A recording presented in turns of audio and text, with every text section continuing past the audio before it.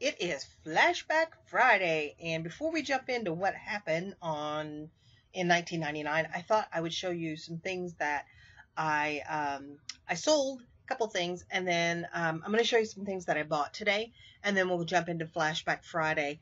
And I am making this kind of late in the day just because my electric has been off for a few hours today because we had some really bad storms rolling through. So anyway. Let me jump into what sold. This is a bit of Littlest Pet Shop, just some odds and ends that I had left over after parting out a lot. And I have made a couple $100 on that lot already. This is just, icing on the cake or frosting, depending on what part of the country you're from. I digress. So $15.98 for this shipped. And then I just bought these like a week ago. I only listed them in the last 3 or 4 days. And they were 8 Basset Hound flags that I bought at Goodwill. I paid $3.99 for all 8 of them. And look at that. I sold them for $39.99. And plus they went first class. Those went out today. This is some Temptations. The pattern is Old World, and it's 2 loaf pans, and then 2 of these ramekins that are both different. And I guess one of them's different. The other one is like itself, and the other one is different. I don't know, guys. Don't pressure me. It's anyway. I got these for. I bought these in that church sale lot that I bought last Friday, and I only paid $10 for everything that I bought. So I sold these for $29.98. I have another listing for some more pieces of this, and that's listed for $29.98 as well.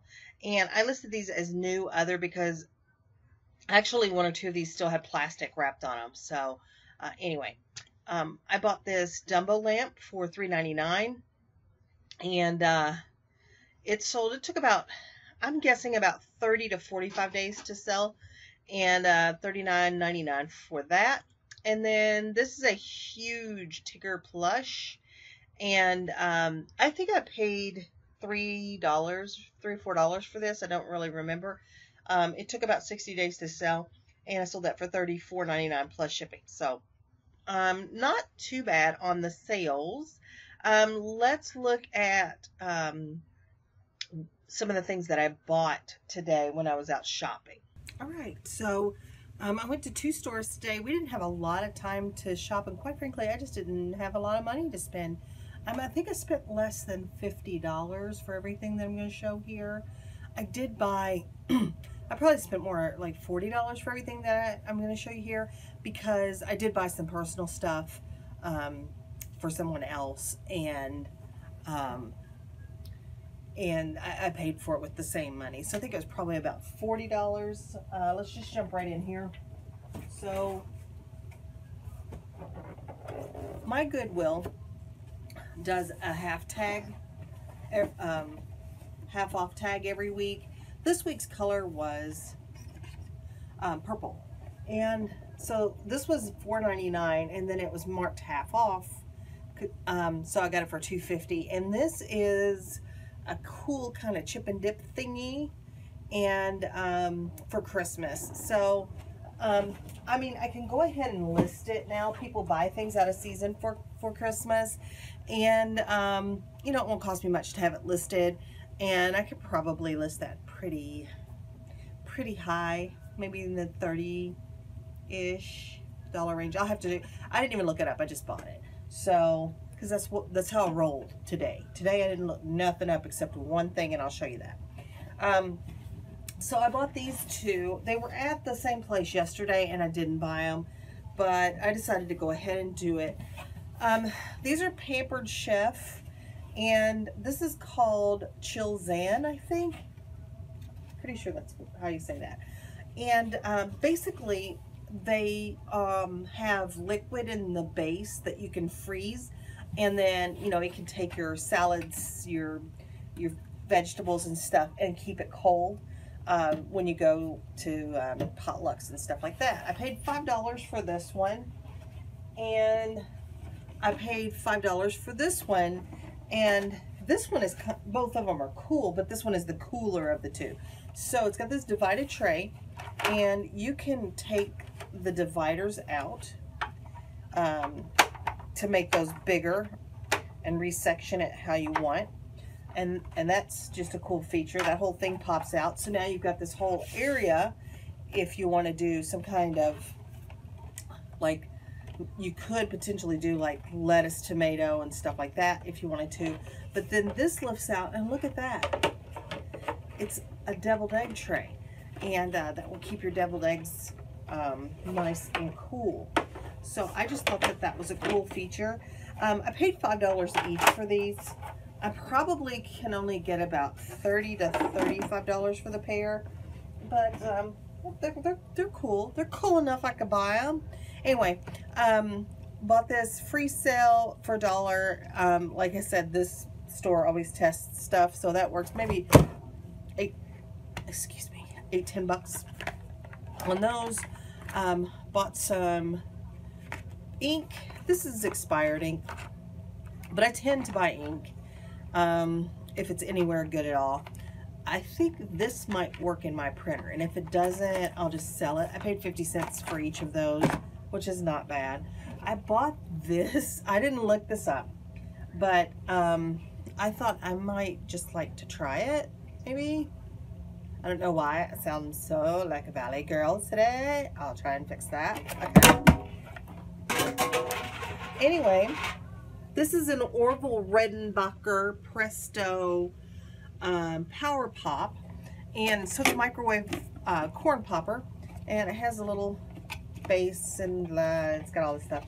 I paid $1 for it. I don't know if it's worth anything, and I'm one of these people that I will buy a gadget like this because it's cheap and I'll use it twice, and then it'll say, well, I mean, I could just do bags of microwave popcorn. That would be easier. I wouldn't even need this, and then it gets resold, donated, given to somebody, or chunked in the corner. So anyway, but enough about my personal problems. I bought these Danskos, and they got some wear on them, but not much, and I love the pattern on these. These are size 41, so they're probably a 9 or 10. I'll have to look it up. They're in pretty good shape, and I paid $3.99 for these, and I think I can get 25. I didn't look them up. I had Holly look them up, and they were Danskos were kind of all over the place, so I really didn't check this pattern, but I just thought it was really cool, and like even the inside is not worn out. So I'm thinking about $25 on those. Oh, I must be going through puberty. I don't know what's happening.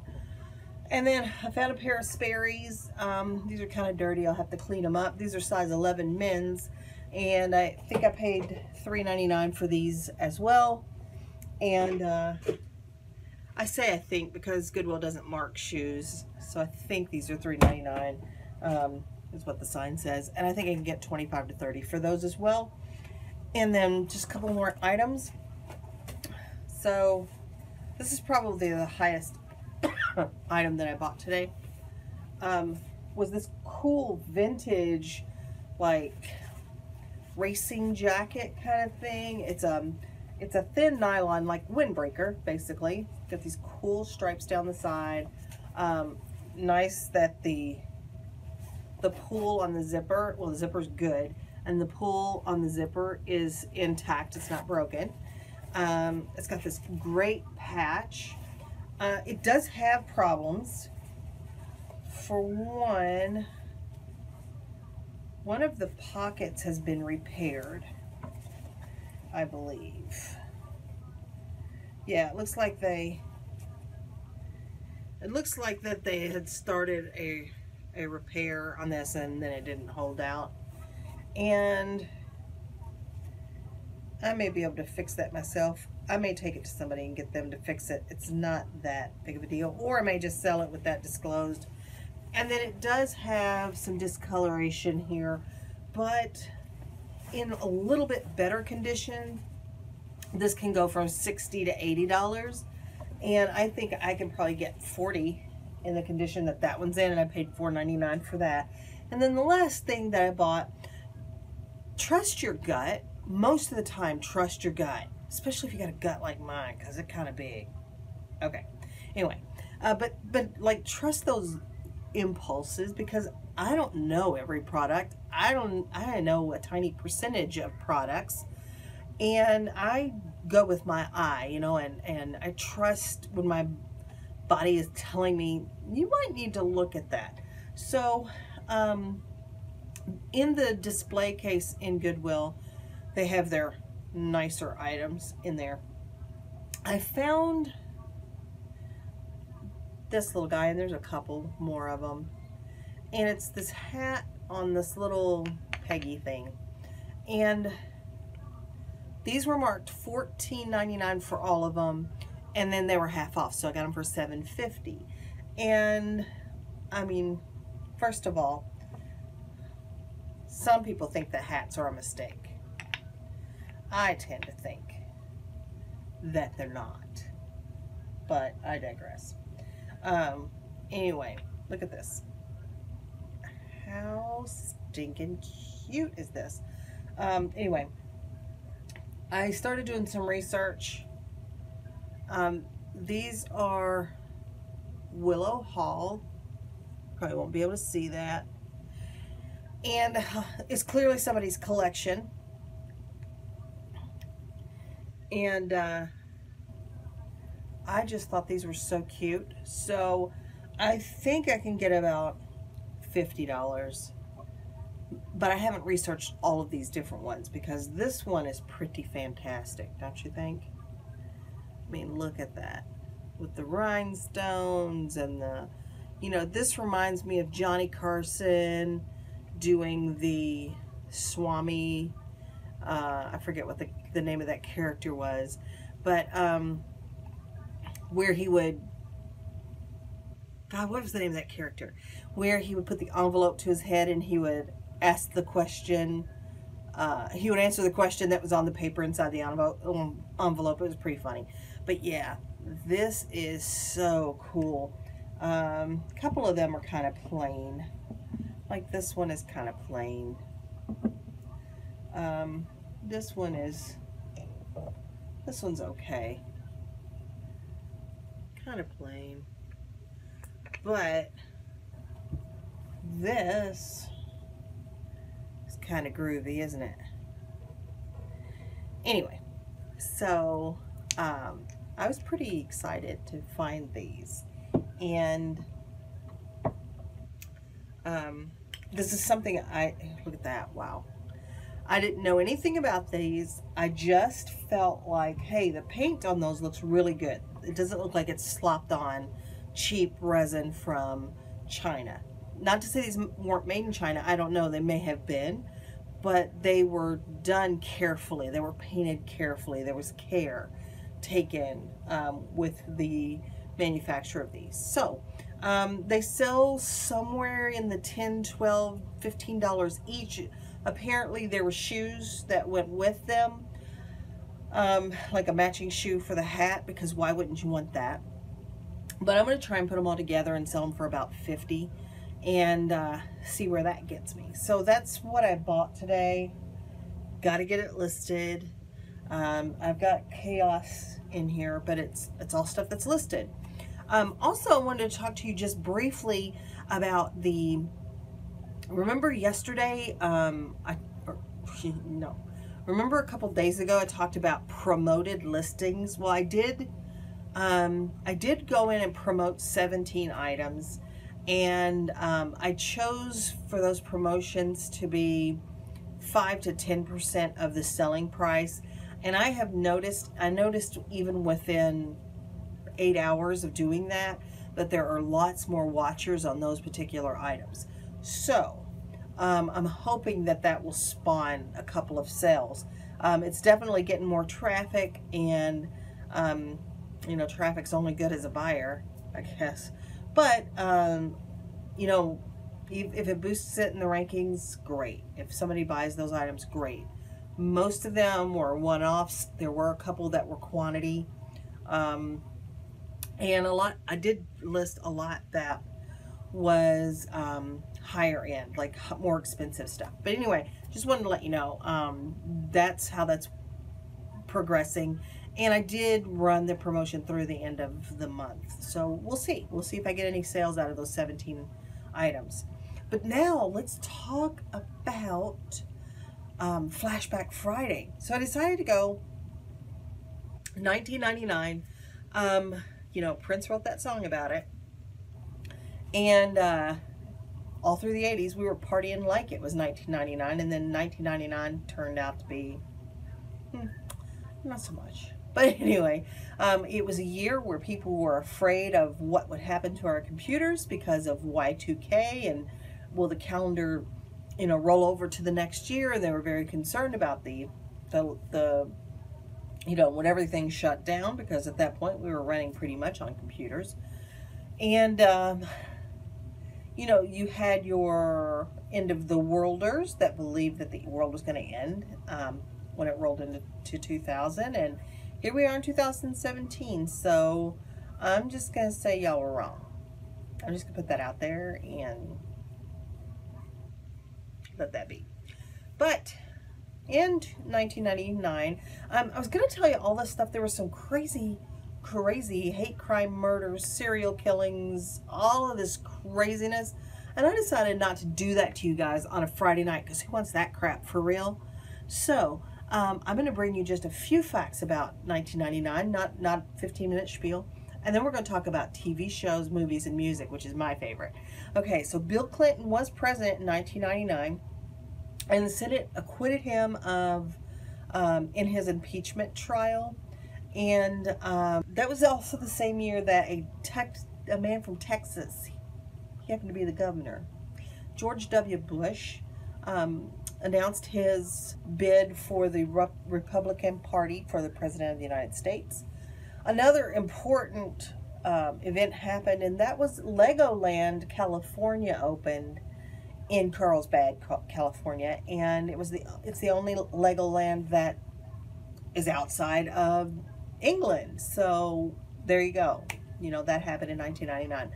Bill Gates' personal fortune exceeded $100 billion due to an increase in Microsoft's stock value.